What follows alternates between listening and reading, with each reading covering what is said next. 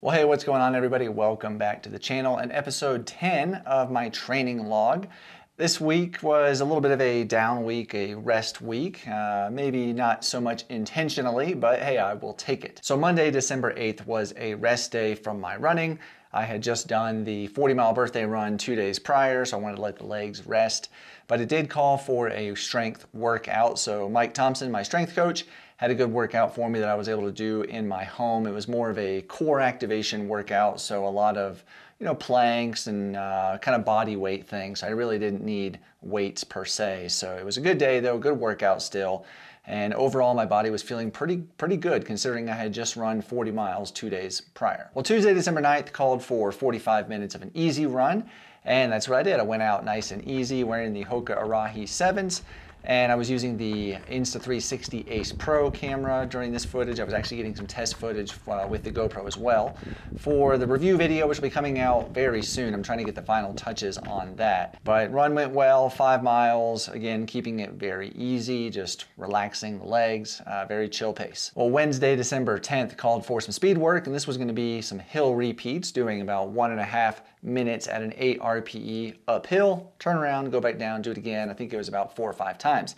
However, I did not do that. I was also supposed to have a strength workout of about an hour, another good workout from my coach Mike, but I was just feeling really run down Wednesday. I don't know what it was. I hadn't been sleeping very well for about 2 days, just kind of, I don't know, just not been sleeping great. Fatigued, I guess, I don't know. So I listened to my body, I didn't push it, I didn't go try to force a run where it was really supposed to be a quality session, and it would not have been at all.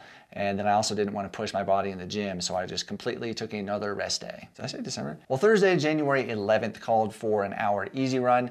However, with missing my hill workout the day before, I wanted to get a little elevation, but I hopped on the treadmill for some Netflix and Mill, and I did do some hills. It was easy. I didn't do a fast pace at all. Still didn't want to push the body, but just did an easy paced, getting a decent amount of elevation. So it ended up being 6.6 miles, 1,200 feet of elevation gain, wearing the Hoka Arahi 7s again.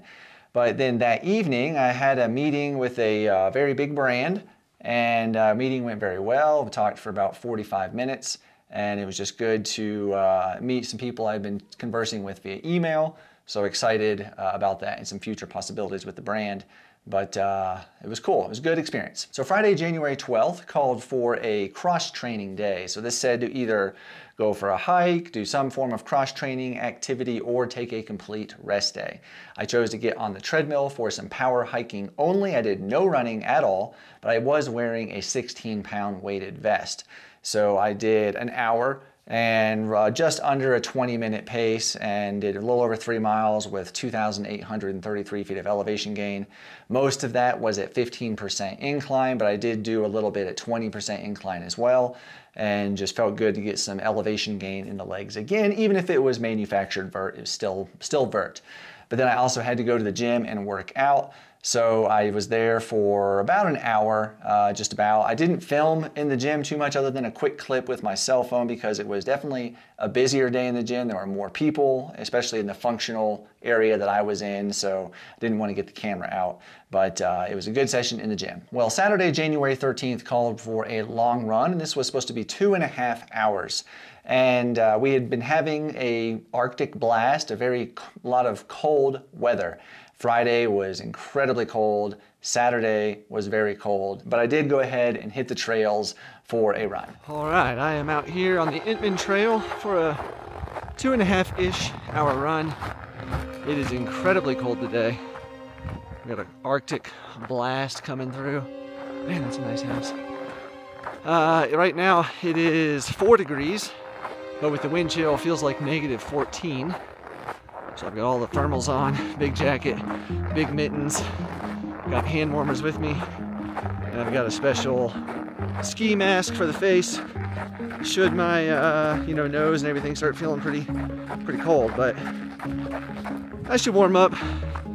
Got a good climb starting right now up this front side, and then I'm gonna go over Iron Mountain, maybe Red Mountain, and then hopefully the Manitou Incline as well. Got the spikes in the back. Yeah, it's gonna be cold, Whew, but it is a good day.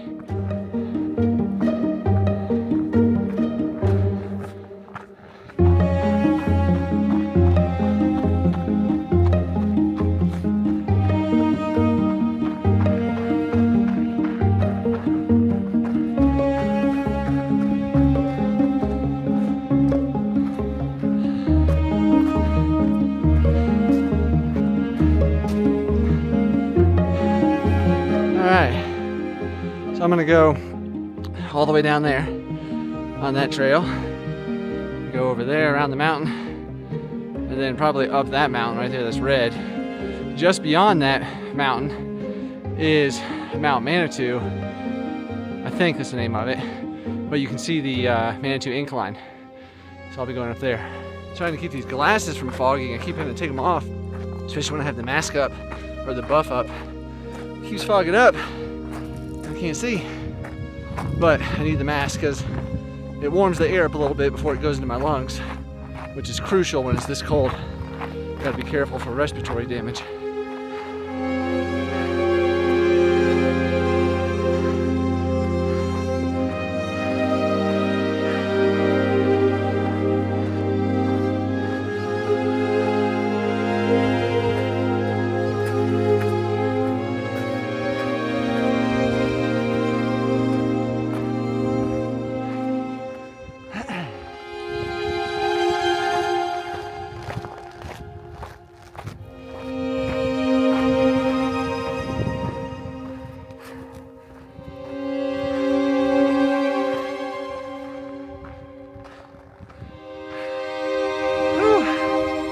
Alright, I'm up here on top of Red Mountain. You can see the Manitou incline behind me probably. Maybe not, let's see. Yep, there's the incline. Gotta go up that next. Just came from over there, that flat top. That's Iron Mountain. Alright, I'm gonna grab a gel, drink some more Tailwind, or Gnarly. I got to Gnarly today, and then head down.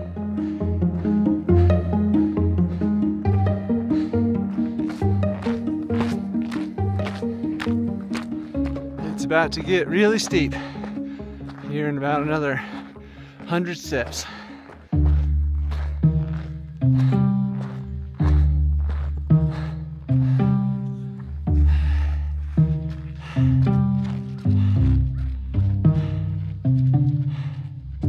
Kid's a beast.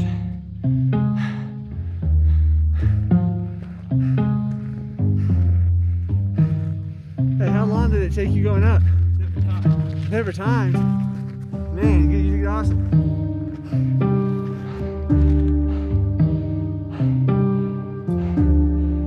That kid was easily below 20 minutes. He was flying. He ran every bit.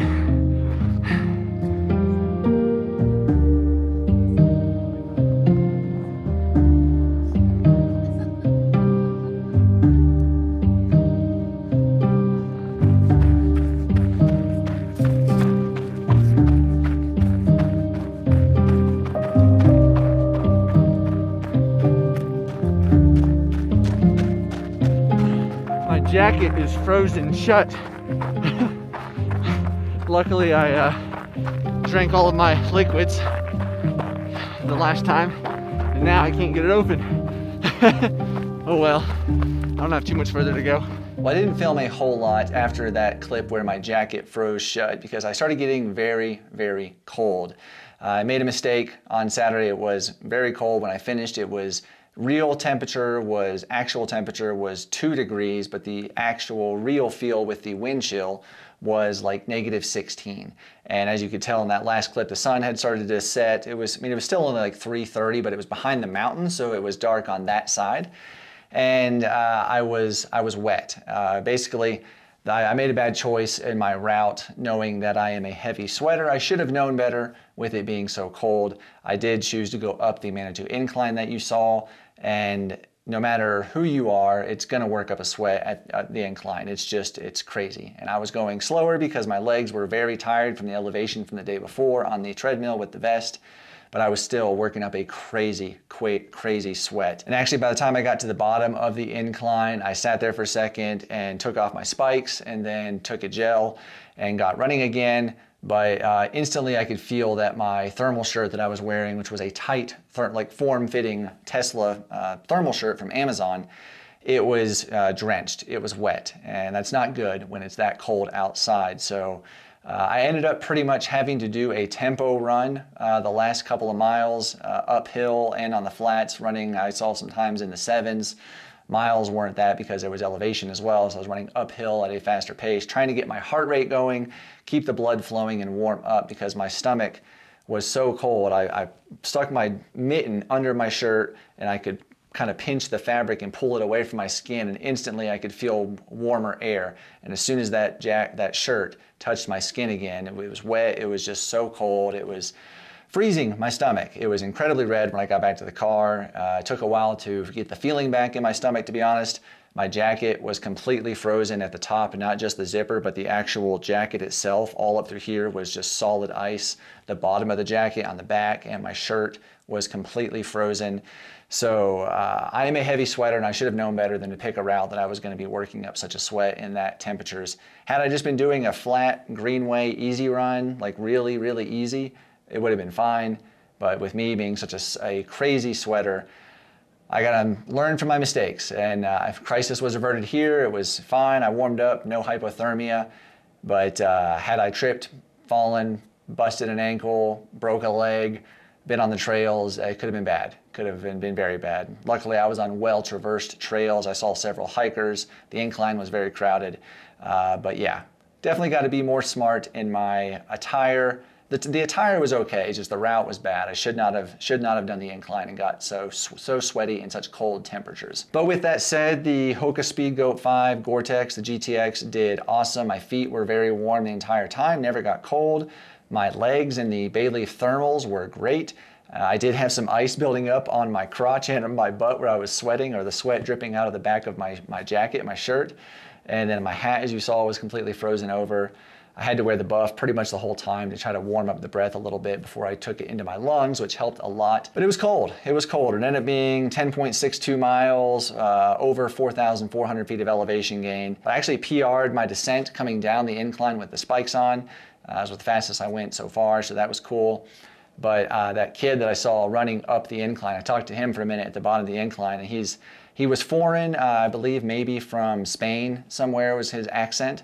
But he was insane. He literally, no joke, ran every step of the incline. And if I had to guess, he was probably 20-minute flat, maybe even under 20 minutes. He was that quick. So very impressive to see. And him coming down the incline, he had no spikes on and he was flying. Just insane. Really, really cool to see that.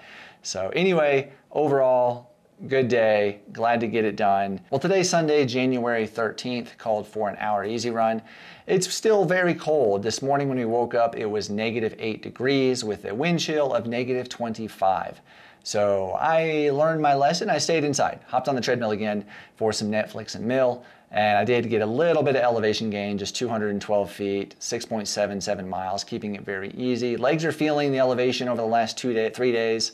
That Friday, weighted vest, power hiking, and then the incline and the elevation gain.